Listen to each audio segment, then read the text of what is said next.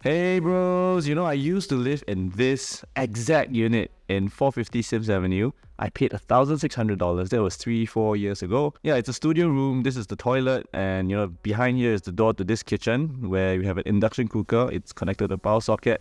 Yeah, so this is an old building that was kind of chopped up by the landlord, partitioned by the landlord to make it into mini studios throughout the 4-story building. So this is on the 3rd floor. This is new. This is new. This is new. This was here all along. Point is, I want to say that rent is crazy expensive in Singapore this past 2-3 years. I live in the outskirts of Singapore, like the cornermost part of Singapore that's almost like Malaysia sort of. And look at all these rows of houses after houses after houses. And did you know, every single square block in the sky cost almost or around 500,000 Singapore dollars. So in this video, I'm going to share with you how I managed to house hack in one of the world's most expensive city. I paid $30,365 and managed to save $19,200, which I would normally pay in rent, or I used to pay in rent. I want to show you what I did, how I did it, the numbers, what were some of the struggles, what are some of the considerations to house hacking in Singapore right now. For those of you who are new to my channel, I'm an ex-professional athlete turned YouTuber / real estate agent in Singapore, and I help people build confidence with money so that they can pursue their dreams and passion. So before we begin, let's talk about how it all started. When I was 16, I left the Singapore national team. At that point in time, I was very, how do I put it? I wanted a lot, right? I wanted to be successful, rich and successful. I was obsessed about investing and growing my wealth. So I read all the investing books like Rich Dad, Poor Dad, Think and Grow Rich, Your Intelligent Investor, follow all the Warren Buffett stuff. I was a Buffettologist, sort of. You know the saying, if you don't find a way to make money while you sleep, you will work until you die. So it was during that period of time that I realized that it wasn't about how much money you make, but rather how much money you can actually save after how much money you make. So the more you can save, that's your gunpowder to using that money to work for you. And because I started working since I was 15 and I was saving a lot, I was living like I was broke, I was able to achieve, according to Tony Robbins, the lowest level of financial freedom. And I actually documented that in one of my videos. I'm going to leave it over here.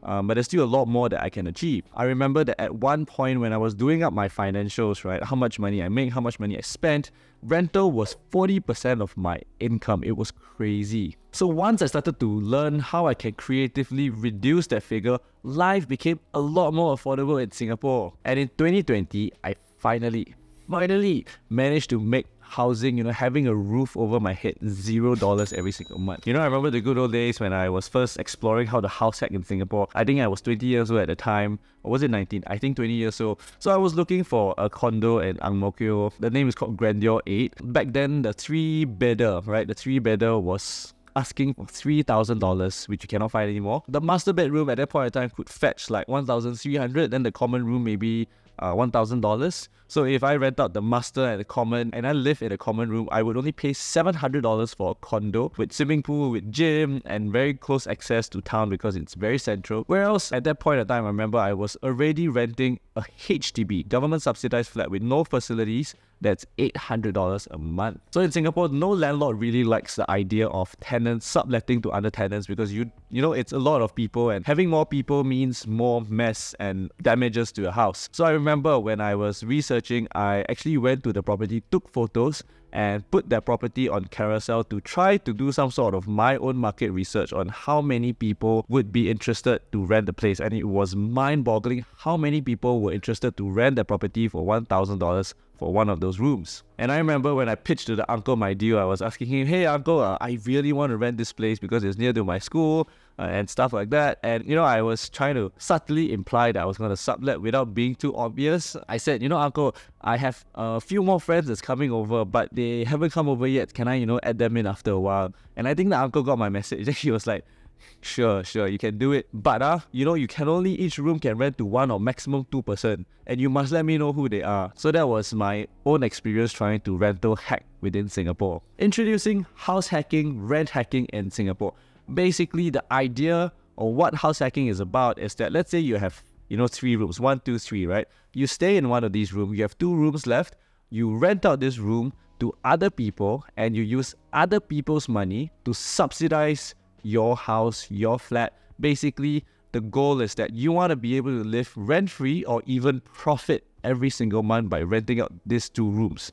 That's the basic idea of house hacking or rent hacking in general. So you need to keep in mind that I'm not a perfect example of rent hacking, house hacking in Singapore, because I did make some personal sacrifices, which in turn reduces the amount of money I can make. Additionally, there are also a lot of restrictions that you need to take note of. For example, if you're a foreigner in Singapore, you cannot buy a HDB flat in Singapore. You're not allowed to. Buying condos would be significantly more expensive, so the numbers are very different. So if you're a foreigner, you kind of need to wait till you're a permanent resident, and then you can potentially try out my method. And because you're also living in a flat, there's always compromises between paying a premium for a place that feels a lot like home, it's very comfortable, very convenient, versus trying to find as cheap a property as possible to house hack so that you can ideally pay $0, but it does not feel as homely as possible. So this means that you need to have good communication with your partner. Otherwise, there could be a lot of friction in your relationship. So for example, in my case, I actually rent out one of my rooms to a tenant and the other to my cousin. So my cousin is not paying anywhere near a market rate or the property price. And the reason we decide to do this is, number one, my cousin-in-law is actually a foreigner, so having him close to us, family that's close to us, is very nice. Number two, we have 2 cats in the house, which we call our kids, and we travel very often, like, I don't know, 4 or 5 times a year. And when we travel, nobody is here to look after our kids, so then we would have to send our kids to like pet hostels, pet hotels, and that is always a very stressful experience for our cats. And it is much better to have a family taking care of them rather than having them, stressed out and all that stuff. And because of these reasons, we are willing to accept a lower rent in return for more comfort. I just want to show you this chubby belly. Ooh, ooh, ooh. Oh.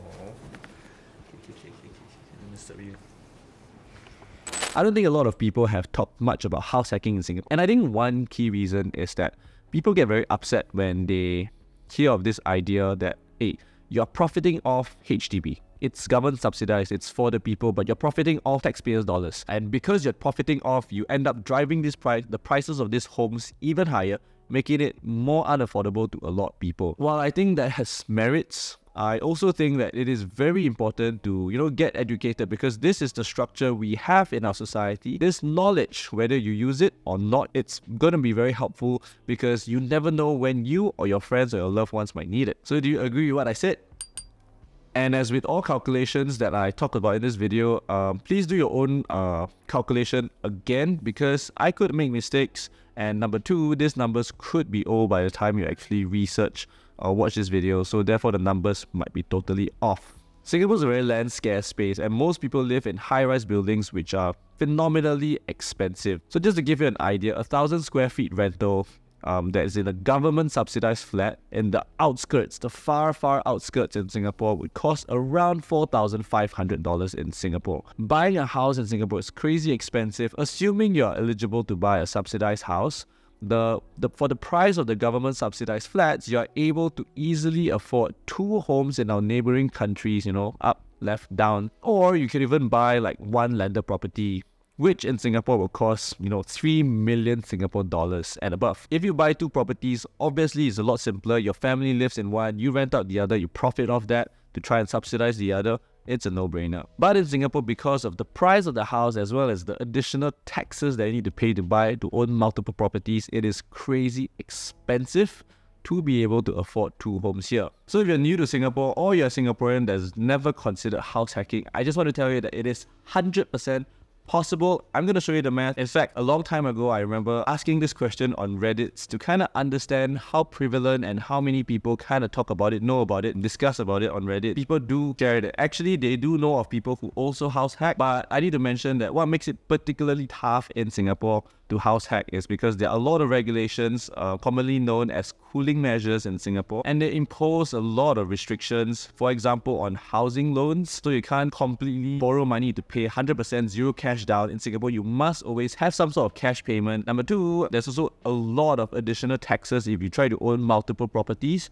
And number three, if you buy a government subsidized flat, there's like minimum occupancy period of 5 years. There's also restriction on who you can rent out, who you can't rent out. When you rent out to someone, there's also a minimum lease period. and much more rules. Basically, if you want to do like short-term Airbnb in Singapore to try and profit a lot more, it is not possible for HDB flats, so do not try because you might actually end up losing your house. Okay, so now let's talk about the numbers of buying a property and trying to house hack in Singapore. So for me, my place costs $519,000, which is the cheapest in the block. It's hard to find a 4-room flat in Singapore at that price now, but I'm going to show you very briefly all the details on what are some of the fees that were involved to pay for the property. But in summary, the total cash that I paid was $30,365. The total amount of CPF that was deducted from me was $24,002.22. So the total down payment is $54K plus, and my monthly installment back then was $1,393, but now because of the high interest rate environment, it has risen to about $2,021.03, but I think it'll probably rise a lot more given the news that we've been hearing. Other costs that were involved were my renovation and furnishing costs, which adds up to about $55,370. So I'm not going to talk about all this. If you do want to find out more about how I try to save costs and the numbers in detail for the purchase of my house, do leave a comment below. I'm happy to share them in another video. But for now, we're talking about house hacking. To be honest, my house was a move-in condition, so I didn't really need to renovate. But because my partner wanted a very homely feel and we've worked super hard for it, I felt that we deserve a little luxury for ourselves. So we decided to renovate first before we moved in, and that cost us a lot of money. And financially, it is very expensive. So it's a financial sacrifice that we knew and decided to take on knowing the opportunity costs. So let's talk about the house hacking numbers. After I've paid the initial amount of money, how long did it take for me to rent out my room? I actually posted it on Carousel, and because our flat was 2 minutes to the bus interchange, it was snapped up within 3 weeks. So I was able to rent it out really easily, downloaded templates on the rental agreement, got started. So expenses include mortgage, utilities, miscellaneous like your aircon repair, cleaning services once in every while, conservancy charges, fire insurance, property tax, stamp duties, as well as the home insurance scheme that you have to pay every single year. So in terms of total income, I get $1,600 every single month, and that breaks down to $1,200 from the tenant, $400 from my cousin. And not only that,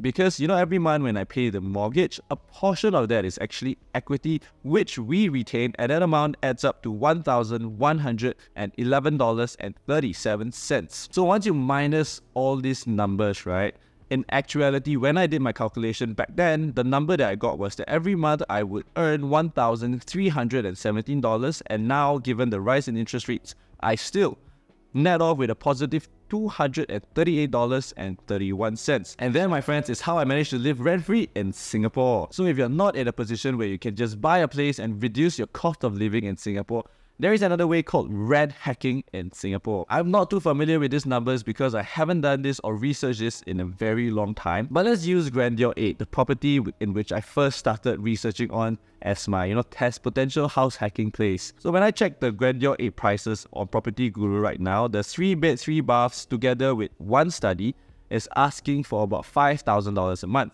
So it's almost like 3 master bedrooms sort of. And master bedrooms, when I check out the prices, it's about $2,000 every single month. Because this place is relatively central, so if let's say you have 3 rooms, you rent out 2, you stay in 1, you effectively have to pay $1,000 for 1 master bedroom plus 1 study for your own use, along with all the condo facilities that's in a relatively central location. Bear in mind, there's a lot more work that needs to be done into this, so I haven't dig deep into the numbers, whether these toilets are in the bedrooms or is it separated, so because that affects rental prices.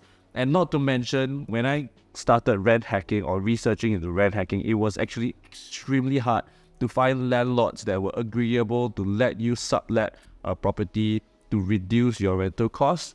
And not to mention, during the interim, there is a risk of you not being able to rent out the rooms for a while, as well as the deposits that you pay because you're renting the entire flat. It's a lot more expensive. So all these need to be taken into considerations before you exploring and committing to rent hacking in Singapore. Then I know some of you might be wondering, Gerald, actually this is not free. Every month you're paying cash. In Rich Dad Poor Dad, if you pay cash, you are losing money. It is not an asset, it's a liability. Dislike, unsub.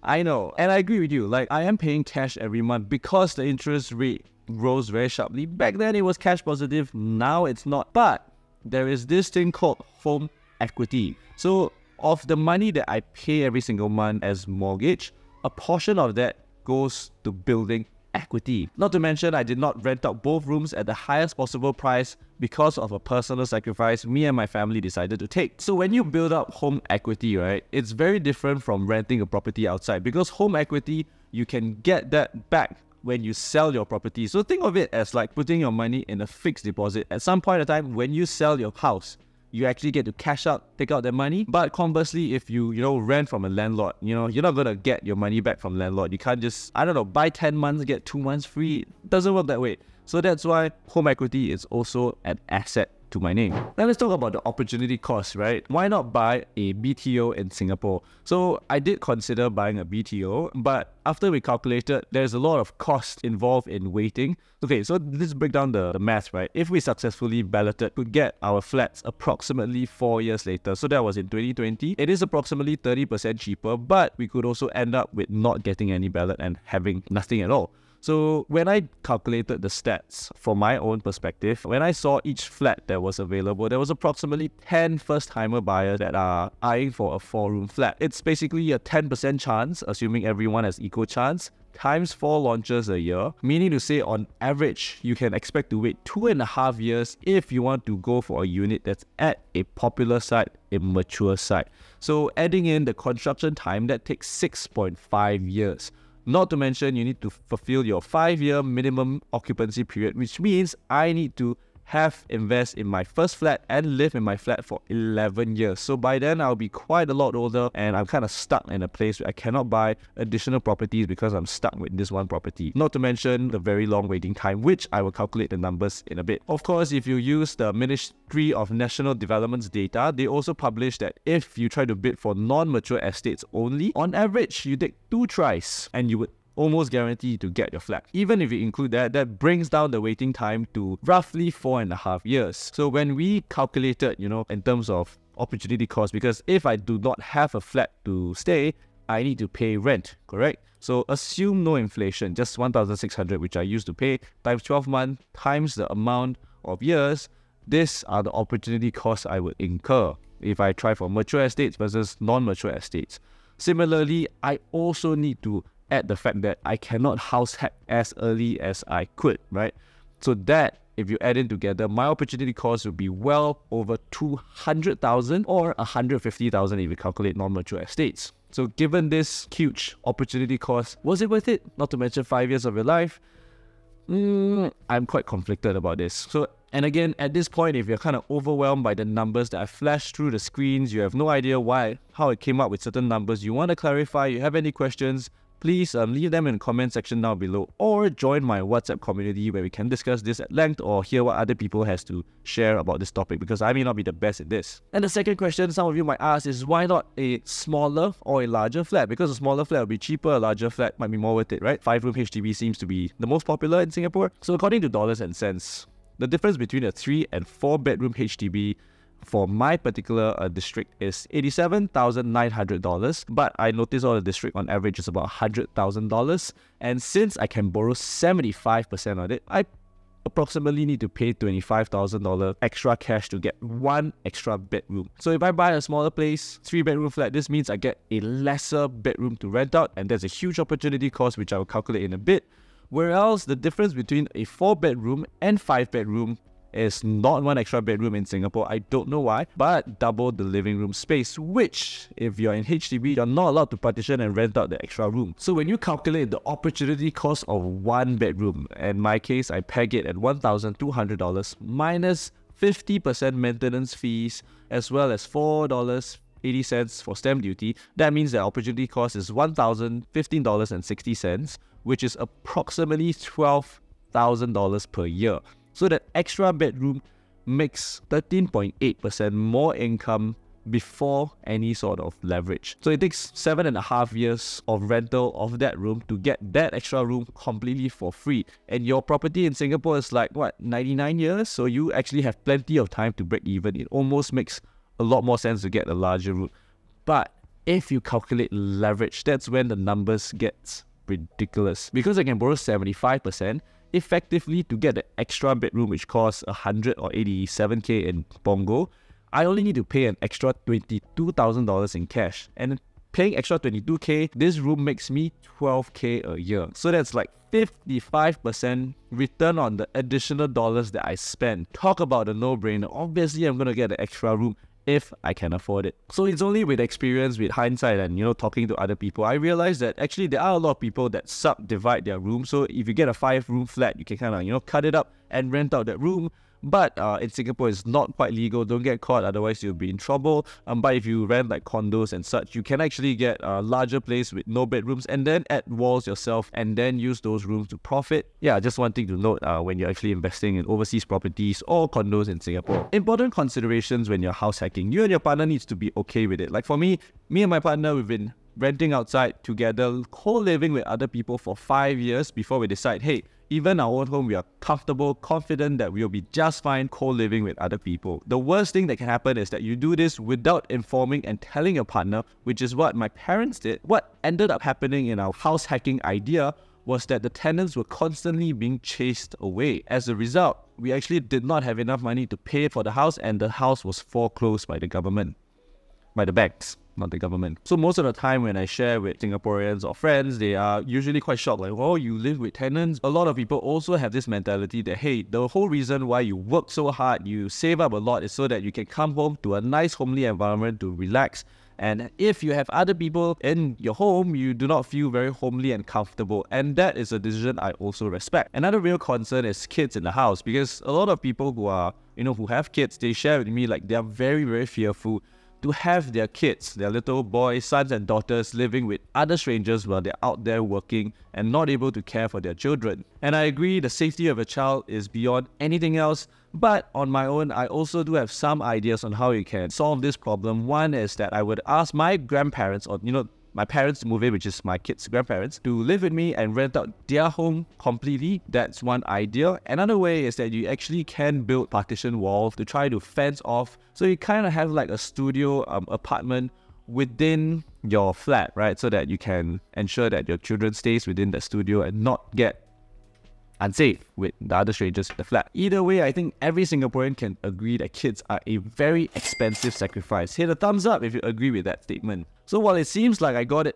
all figured out, in reality it wasn't a smooth sailing journey. I met a lot of troubles and difficulties and challenges because not a lot of people talk about it in Singapore. Not to mention, I actually had to pay a lot of cash. So in total, even though the down payment I paid 30,365, in reality I actually paid $85,735 in cash and 24k in CPF. But we actually set up, I think it was 120k aside in cash, because you cannot live too close to the edge. If not, we run out of money.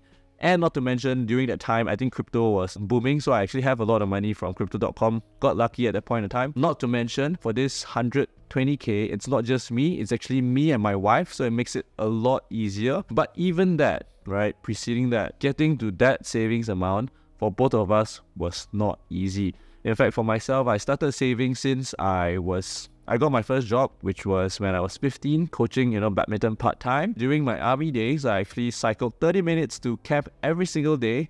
I ate all my meals, 3 meals in army when I didn't have to. Not to mention, I've never once visited Kranji Camp 3's canteen. So I don't know that the muachi was nice until after I ORD. Point is, I saved all that money for years. Not to mention, when it comes to spending, I really, really tried to live cheap. All my clothes were gifts or almost sponsored by, competitions I played in the past. And in uni, I ate the same 370 Thai fun shop in SMU. So till now, I actually don't know the prices and the name of the stores nearby. Point is, I could go on and on about how I tried really hard to save all this while, and they kind of paid dividends over time, right? In fact, at one point in time, I amassed almost 6 figures, 100k plus, but I actually lost 40k due to bad options trade, because I was new to options at that point in time. Attended a course, didn't learn well, and I actually lost 40k. I know it's going to be a long time for you to save up, but don't just aim for the bare minimum. Try to go above and beyond with your savings. Spend more time planning for the future. It helps a lot. If I can try to give myself a tip, to when I first started,